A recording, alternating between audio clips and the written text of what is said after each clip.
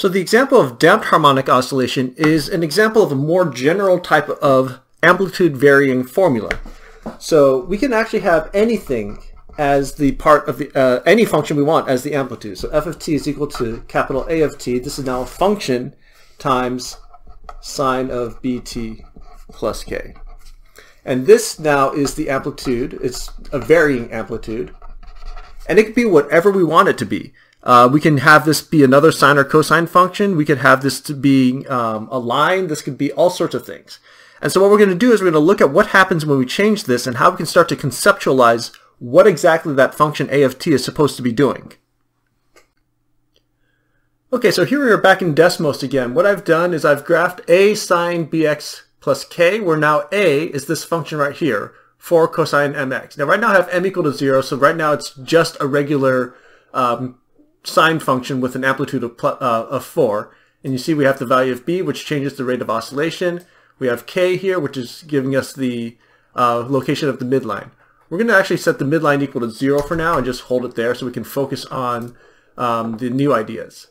So what we have here is what happens if we start to create this oscillation, right? And you can see that we start to get some things that have some interesting shapes. And you can see as I start to change this parameter, different types of patterns evolve out of this thing. Now, what's really happening here? Well, what's really happening is that we have an envelope. So I've marked the envelope. You can see this blue line here and this purple line down here. And as we do this, we're actually changing that envelope. And so as that envelope changes, it creates different sort of boundaries that the vibrations have to stay within. Now, when I remove them, it's kind of hard to see that oscillating envelope. But once I put them in, you can start to match up a little better. And it also helps if I speed up the vibrations of the internal sine function. So you can sort of match that up a little bit better. And so this is what happens in general with these functions, is that in general, this amplitude, it can be whatever we want it to be. If I wanted to change it to being a linear thing, so let's say y equals, let's do x over 2. Right? So now we have the oscillating function falling inside of these lines. So these lines are now what we call the envelope. So we can see this one is increasing in amplitude as it gets bigger and bigger and bigger and bigger. Can zoom out and we can see it like this. So the last thing we need to talk about is what would happen if instead of varying the amplitude, we've instead varied the midline. And so for this, what we're going to do is just, instead of our amplitude being a function here, we're now going to have this k of t be a function. What does that mean? Well, all this is doing is this is changing the underlying midline behavior. So before, when we were having varying oscillations, let's see if I can sketch this real quick. So if we had an envelope that looked like this,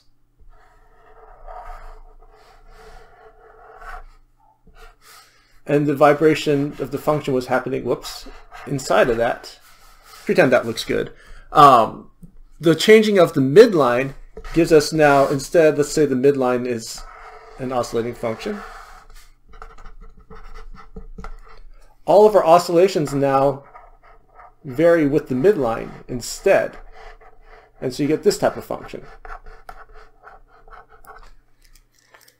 Where does this show up in reality? Well, this actually shows up with the tides. You probably know about the tides. The tides come in and out. There's a high tide and a low tide, and you can actually measure how high the tide is and how low the tide is, very relative to, I don't know, anything that's stable, like some structure in the sand.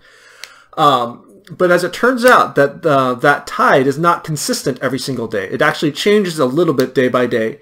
And so there's periods of times where the tide is on average higher and periods of time where the tide is on average lower. And this has to do with how the Earth rotates and now the location of the moon and the sun and all those sorts of things. But basically, what we see is we have two different types of oscillation. We have an oscillation affecting the midline of that curve, and then we have the little individual motion from the tide coming in and tide coming out. You see this with regards to long-term pictures of climate. The underlying climate, in this case, well, right now the underlying temperature is increasing slightly. So if this is our average temperature, sort of has this motion, but the day in, day out sort of motion goes up and down like this. So even though we sort of experience the ups and downs, individually, there's an overall trend to this. And you can actually do this in an even more nuanced way in that you have not only, here this is sort of a very broad term picture of averages, maybe like a yearly average.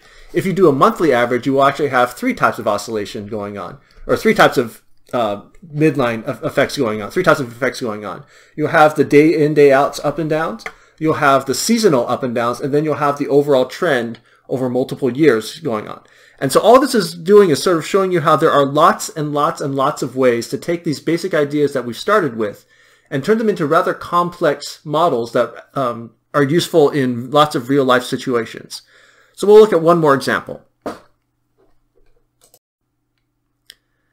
All right, so let's look at example 3. The number of tourists visiting a ski and hiking resort averages 4,000 people annually and oscillates seasonally 1,000 above and below the average. Due to a marketing campaign, the average number of tourists has been increasing by 200 each year. Write an equation for the number of tourists after T years, beginning at the peak season. Take a moment and try to see if you can figure out how to graph this, or how to create a model for this situation. Okay, so if you look at this, there are 2 basic components to it. We have the basic oscillation above and below the average, but then we also have a changing midline. So let's start with the part that's oscillating above and below. We're given information that the average is 2,000. Sorry, average is 4,000 people. And that the oscillation is 1,000 above and below that average. And so we want to try to, and we start with the peak season. So we start high, so it starts at the peak, which means that we're going to start high, dip down, and go back up again. So here's the average. Have something like this. So this shape tells us it's going to be a cosine. It's going to be a positive cosine because we're starting at a peak instead of a valley. So we're going to have some sort of cosine something, something, something.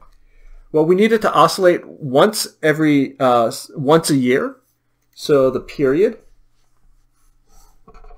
is just 1 year. And so our B value, which is 2 pi over the period, is just 2 pi. So we have cosine of 2 pi t, and then the size of the oscillation, plus or minus 1,000, is the amplitude of that internal thing. Now the challenge for this one really is the midline part. How are we going to get the midline? And for this we have to use the other information. We're starting at a 4,000 person average, and then it's going to go up 200 people per year. So in the second year, so this is year 0, so this is where we start off. After the first year, we're going to have 4,200, and after the second year, it'll be 4,400, and so on. And we just need to find some sort of mathematical formula that captures this type of behavior. And with a little bit of thinking, it's 400 plus 200 times the number of years, right? So after 2 years, it's gone up 200 twice. 200 twice is 400, 4,400. And so our model will look like this. 1,000 cosine 2 pi t plus 4,000 plus 200 t. And so over here, this is the changing midline part. And over here, this is what we've been talking about before. This is just the oscillating part. And so that's example 3. If you have any questions about this one, let me know. All right, so that wraps up this series of videos. Like I said, this is a new experience for me. I'm just trying to do my best with the situation that we have. So if you have any questions, concerns, feedback, anything, you can always send me a message. This is, something that, again, I'm happy to make adjustments as we go forward, but you have to let me know how things are going. So feedback, positive, negative, neutral, whatever it is. I'll even create a little assignment to give you some space to do that. But really, this is the time for us to figure out how we're going to move forward in this class. So let me know what you think. Thanks.